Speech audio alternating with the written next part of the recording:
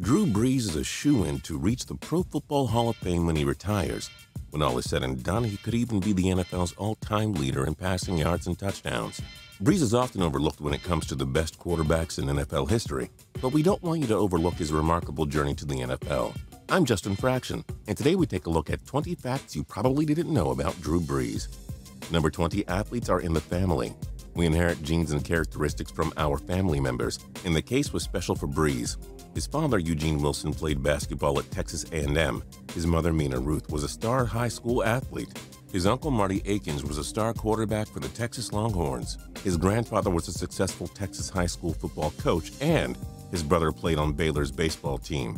Okay, now we're done naming his family's athletic success. Number 19, football comes late. Brees is used to getting hit by 350-pound guys today, but he didn't play contact football until he was in high school. Brees was also a star in flag football. A star in many sports, Brees was considering college baseball over football.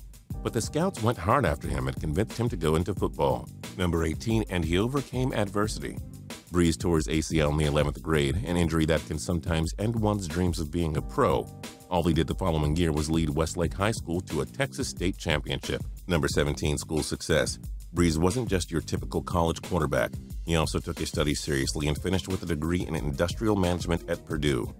Number 16, Roger That.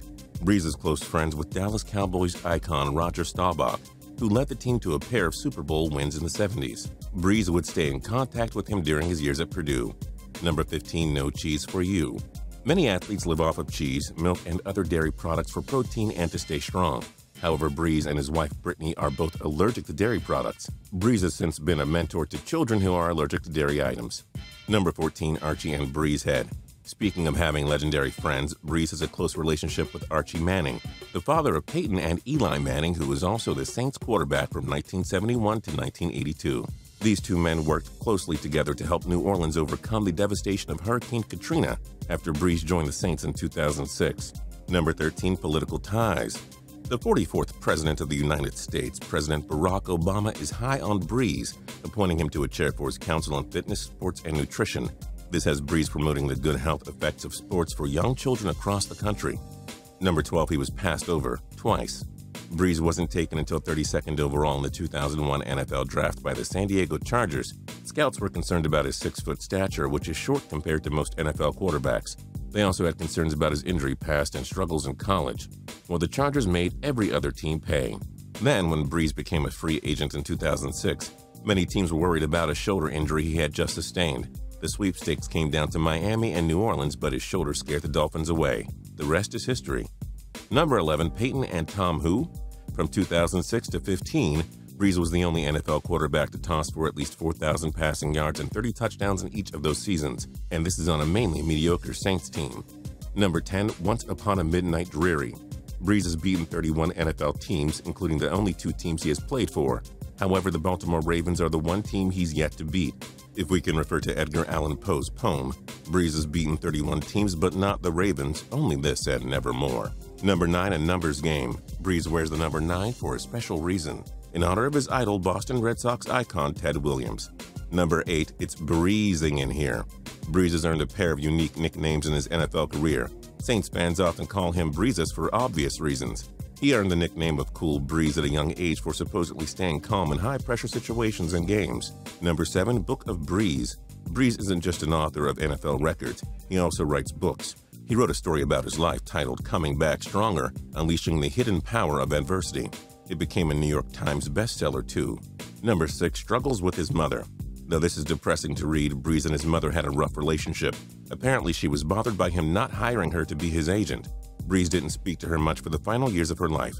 She passed in 2009 from a reported suicide. Number 5, family man. Brees met his wife Brittany at Purdue. They have 3 sons and a daughter. In a touching moment, Brees brought his son Balin on the field after the Saints won Super Bowl 44. Number 4, charity man. We could write a book series about all of the incredible acts Brees has done on and off the field. After his wife's aunt passed of breast cancer, Drew and Brittany created the Brees Dream Foundation to help cancer patients. The two also worked actively in helping rebuild the city of New Orleans by building programs to educate kids and fixing up parks, schools, and other structures. In 2010, he also spoke out against bullying of gays in an effort to stop bullying. Number 3, the Brees Book of World Records. Brees holds a number of records that Joe Montana, Tom Brady, and Peyton Manning can't touch. Most consecutive 4,000-yard seasons, 10. Best completion percentage in one season, 71.2. Most completed passes in a season, 468. 54 consecutive games without a touchdown pass, a record previously held by Johnny Unitas, which NFL Network ranked the second most unbreakable NFL record, and most 300-yard and 400-yard games with 104 and 15 respectively. Number 2, religion help. Brees became a Christian at age 17, saying that he needed God's love and guidance to help him overcome his torn ACL, emotions of being passed over in the first round of the 2001 draft, and going through a torn shoulder injury in his career. And number 1, Crocodile Breezy. You'd think that being a professional athlete who is worth millions and a husband and father of 4, one would try to avoid danger at all costs, not Brees. This man loves crocodile hunting. On an episode of Running Wild with Bear Grylls, Brees caught, killed, and ate a crocodile for dinner. Safe to say, Saints fans and Brees' family surely got scared watching it. What other NFL players should we do facts on? Join us in the comments below. If you like this video and learned a thing or two, clicking the like button helps us out a ton and we appreciate it. If this is your first time coming around to Total Pro Sports though, subscribing is a great idea because we put out videos like this every single day. But as always, thanks for watching and we'll see you guys next time.